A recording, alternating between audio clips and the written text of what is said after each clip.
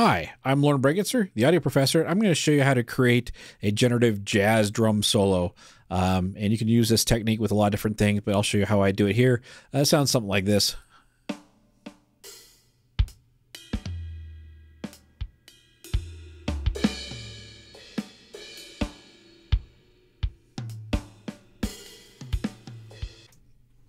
So you can see how to do this in less than 10 minutes. So just follow along with this video and have fun making music.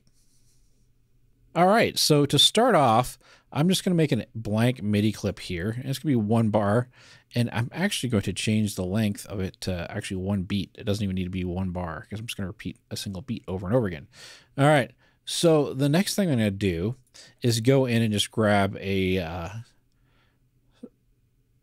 drum kit. So I'm going to go over here to packs. I'm going to go to drum booth. Has some of my favorite drums in there because I like a natural drum sound. So I'm going to click drum kits, basic. And I just like this general purpose one for this.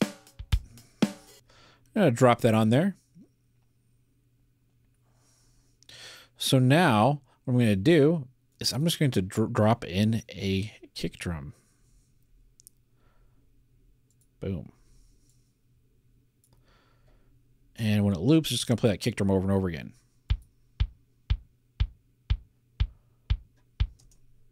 That's pretty cool, but maybe I don't want it to hit like every single time. So what I'm going to do is I'm going to go in and I'm going to click here. It's going to bring my chance window up, and I can actually adjust the chance that that drum note plays. So I'm going to make it a chance so it's like 75-ish% that it would play. So it doesn't play every time.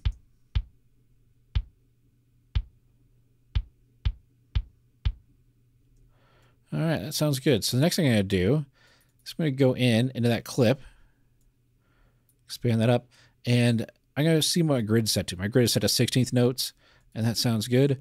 And what I'm going to do is I'm actually going to have every single sound, except for the side stick. I don't like that in this. So every single sound, hit the B key, and I'm just going to drag these up and copy it on every single sound here. So this is 16th notes. And so obviously this would sound ridiculous, but what I'm going to do is I'm going to select all these, all of the sounds. 3%.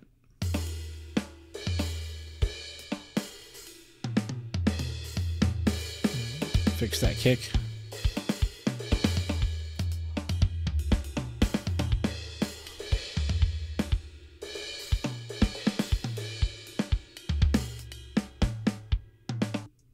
Sounds pretty cool that way. And the next thing I'm going to do is actually go in and go to this MIDI effects. I'm going to grab the velocity. I'm going to drop the add some random on there. So now it's going to have some random velocity on each of those. So.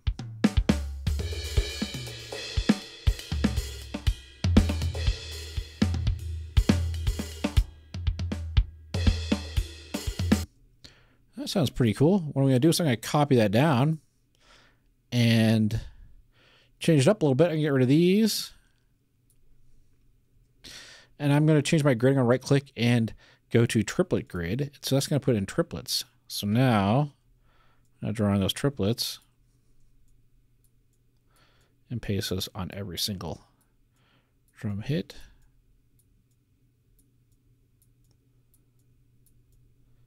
And again, I'm going to select all those and bring the chance down to about 5%.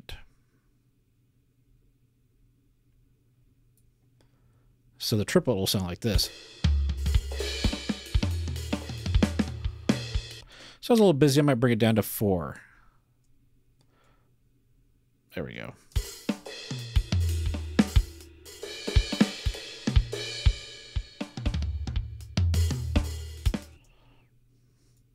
All right, and then the last one, I'm going to do 30-second notes. So go to this clip here. Get rid of these notes. Delete.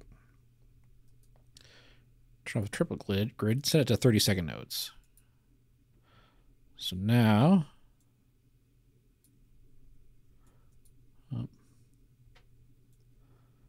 I copy those up on each note.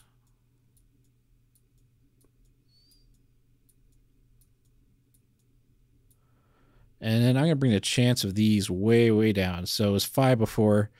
I'm going to make the chance of these to be like 2. All right. So this will be more like maybe a little bit more than that. We're up to 3.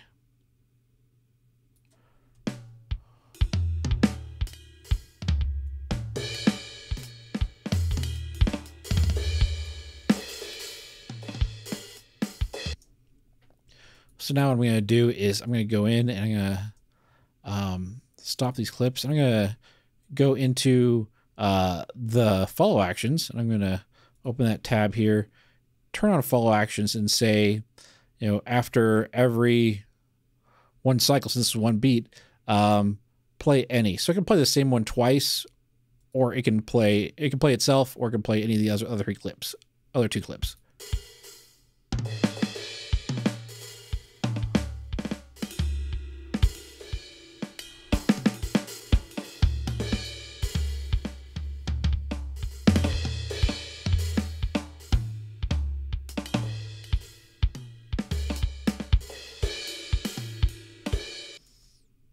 All right, sounds pretty good. Sounds busy. What I'm going to actually do is I'm going to bring these down. I'm going to Option drag to copy those. And I'm going to take the top ones and bring their percentages down just a little bit more. So I want this to be, I want this jazz part to build. So I'm going to select these. Let's bring the percentages down. You know, it's at 6. Let's bring it down to like 4. The second one, select all these and bring the percentages down to like 3. This one, percentages down. Let's bring them down to 2. So now these groups will play.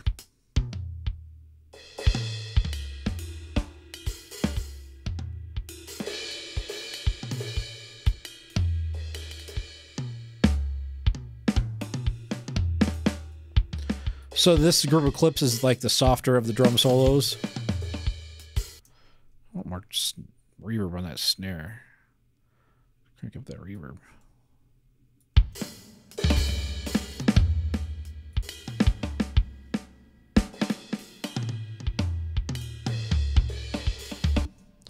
And then, so that's the beginning part that's pretty mellow.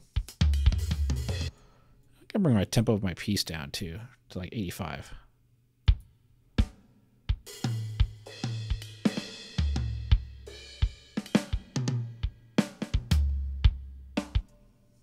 And the second batch will be a little busier.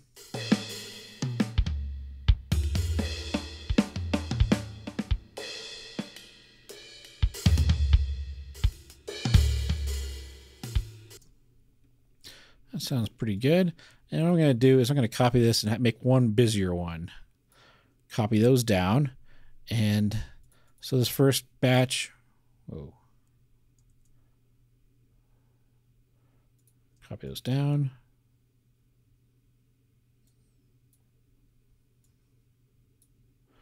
There we go. So this first one,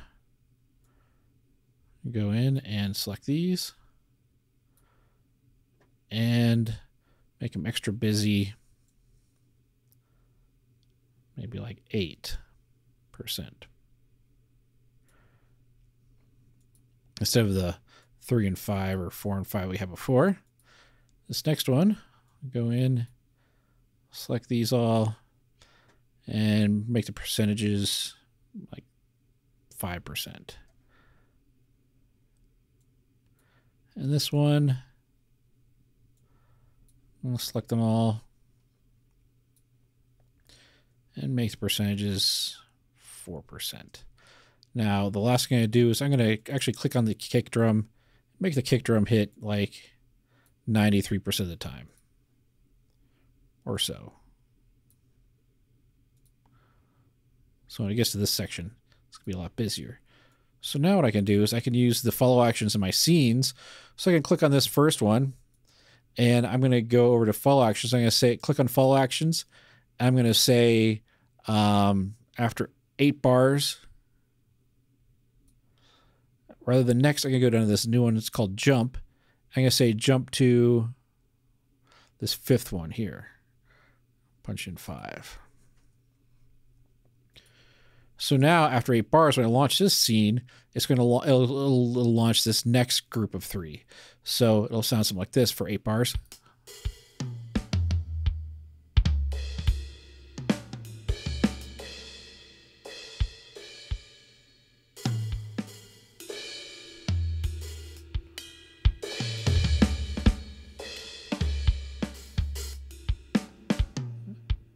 And now it's going to launch its next one and be busier.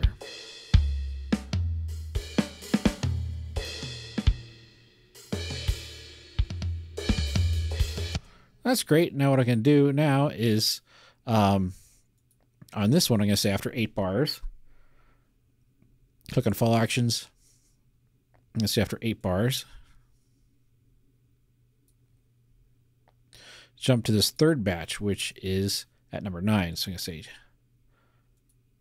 jump to 9.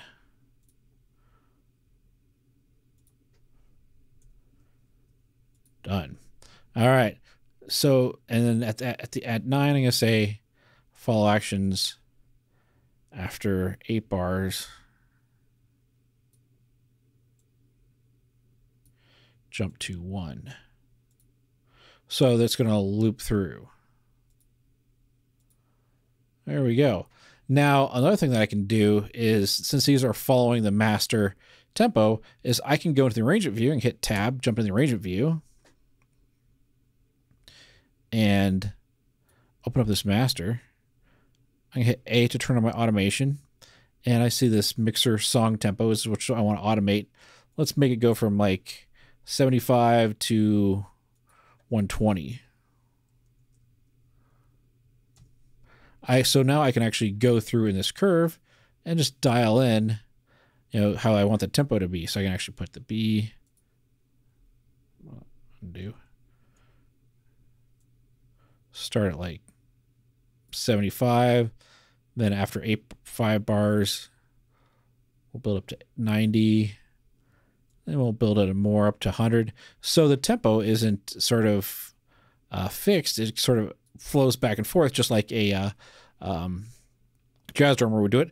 I can hold the Option key and actually apply a curve I want to too, so I can actually make it a little more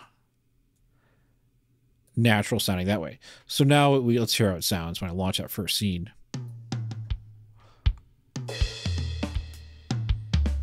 So you can see that tempo just creeping up there.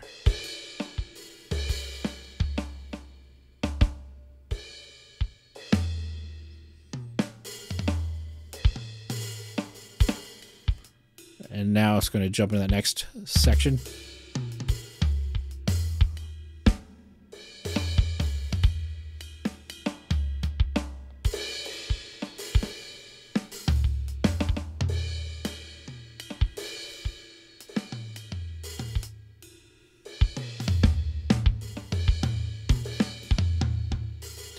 Now it's jumping to the 3rd bank, the busiest one.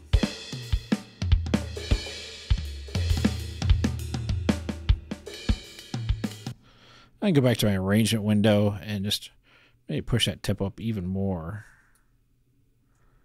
Yeah, make it a little more interesting that way. So there you have it. That's how to create just a random drum solo using these follow actions and adjusting the probability of each note. Thank you, and stay tuned for more of these generative videos.